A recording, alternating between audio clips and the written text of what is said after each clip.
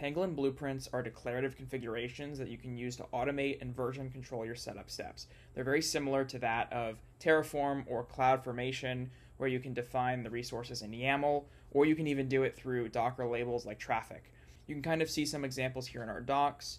You can apply a blueprint file through the Newt CLI tool. You can also, here's an example using the YAML, how that could look.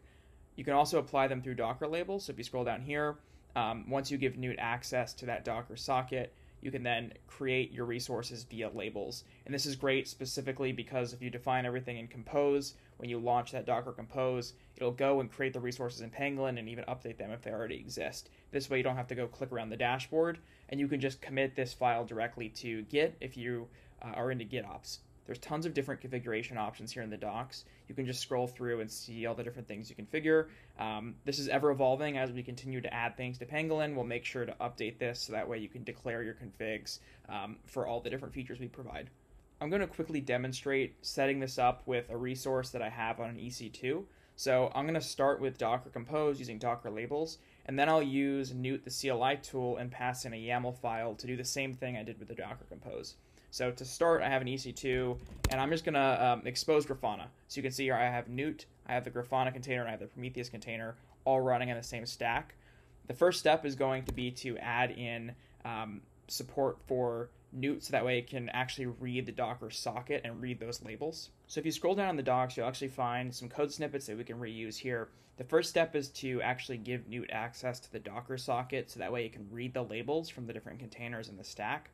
This is just done in 2 easy steps. We just need to copy this volume section into the Newt container, and then we also need to pass in an environment variable to the location of the Docker socket. For most Linux systems, the default here will work fine, but if you're on Mac OS or Windows, this may be slightly different for you. So the next step is we apply the labels to the specific container. So for here, I'm going to expose the Grafana container, so I'll just add those labels.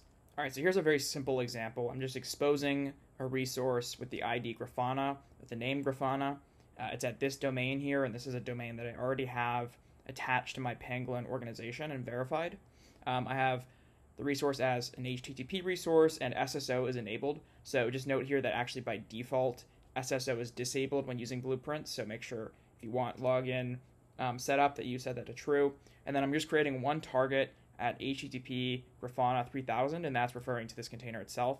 There's a couple of niceties here, actually, so we can leave out this target, and by default, it'll attempt to infer the target based on the container's ports. For this, it would work because it would see port 3000, and it would automatically create a target at the container's host name, port 3000, and it would work as well. But I'm just declaring it very straightforward here, so that way it's easy to understand.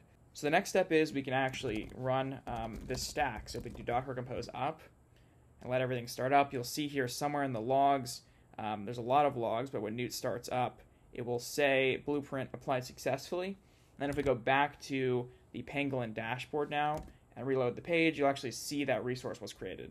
And if we click on the resource and click edit, you'll see that, there we go, a target was created at Grafana port 3000.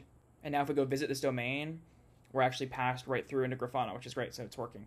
Now do note that if you go ahead and delete the labels and then start everything up again, it won't actually destroy the resources. You have to manually go to the dashboard and delete the resource if you no longer want it to exist. We may add this in the future, but for now, this is just a protection we decided to add. Next, I'm going to show how to apply the blueprint through a YAML file using a structure that looks more like this, and passing that actually into the Newt CLI tool rather than using the Newt Docker container.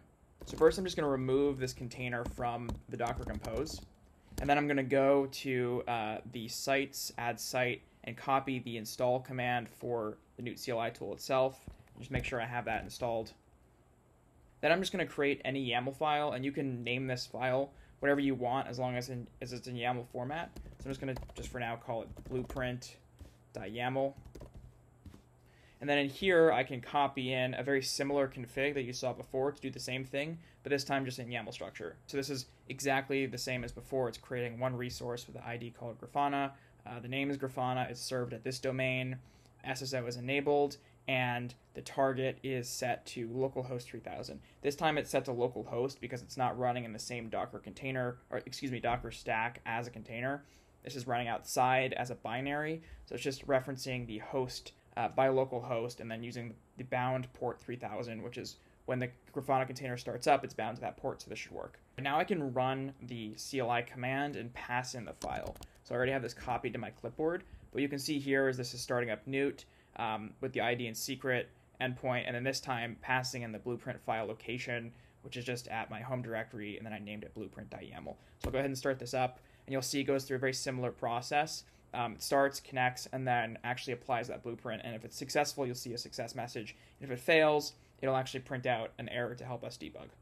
All right, now back in the Pangolin console, if we go back to resources, just reload to be sure. Yeah, you'll see we have a resource that we created, and if you remember from before, we actually deleted it. So this is a fresh resource with the same config applied with localhost 3000. SSO is enabled under authentication, and then of course it's served to that same domain. And now if we go visit this domain, because I still have the Docker stack running in the background with Newt, granted access through SSO, just like before. So that's Pangolin blueprints in a nutshell. You can do it with YAML files or Docker labels to start. We hope this makes it easier for you to version control and automate your setups from start to finish, as well as manage Pangolin at scale. I hope you give it a try.